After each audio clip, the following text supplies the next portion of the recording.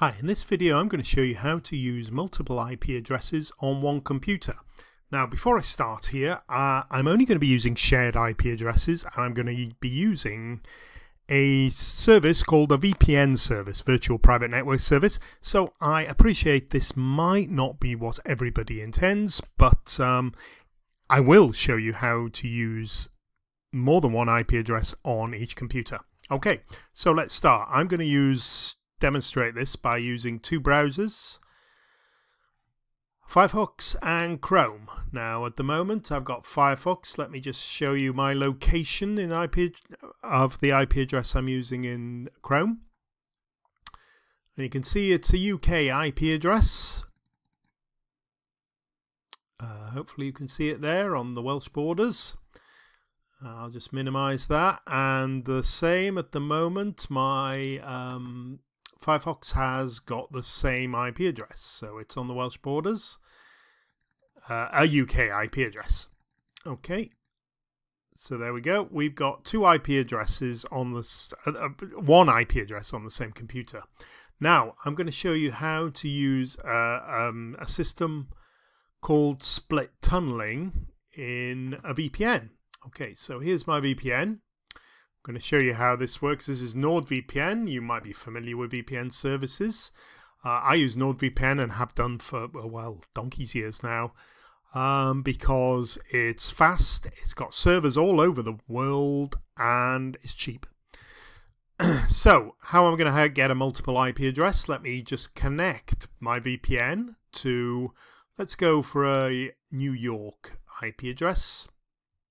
So I'm clicking there, and I've got a United States IP address. Now, if you're familiar with VPNs, VPN is, of course, a virtual private network and is an encrypted tunnel.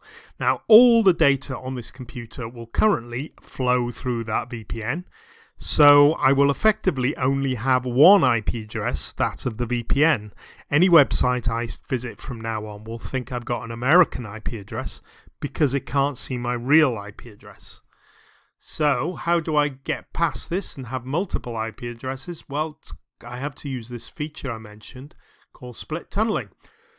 Now, not all VPNs have got this, but NordVPN's got pretty much everything going, really. And you'll find it, well, let me go back there, in the bottom left corner. This is on the desktop.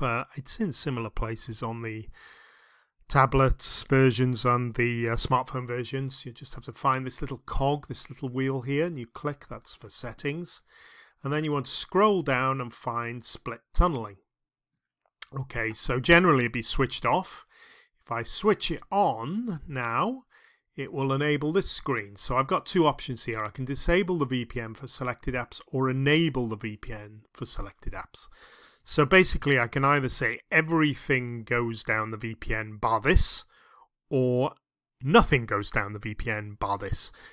So here I'm quite security conscious, so I'll make sure the VPN's enabled for everything bar Firefox. Okay, so I'll leave this disable VPN for selected apps, and I'll click on Firefox. Okay, and I'll add apps there, add selected, and that should work. So now I've basically got Firefox enable. Firefox won't use the VPN and Chrome will. So let me just start Firefox. Let me just refresh this screen, and which is going to look up my IP address, and it is still in the UK. Okay, so I've got a UK IP address on Firefox there. So if I want to watch BBC iPlayer or browse in the UK, I just use Firefox. Let's minimize that, and let's type Chrome. Still showing Wales, but I haven't refreshed it. Let me just refresh now, and you can see Chrome is using the VPN. The split tunneling hasn't applied to this, so I've got Chrome using a US IP address in New York.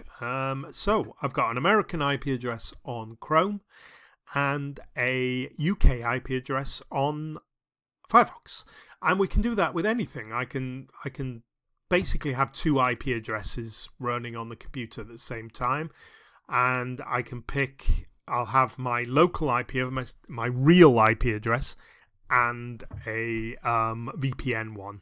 I can't have two VPN ones currently because the split tunneling won't work for that. You either apply it or not apply it, so you couldn't have two completely different IP address.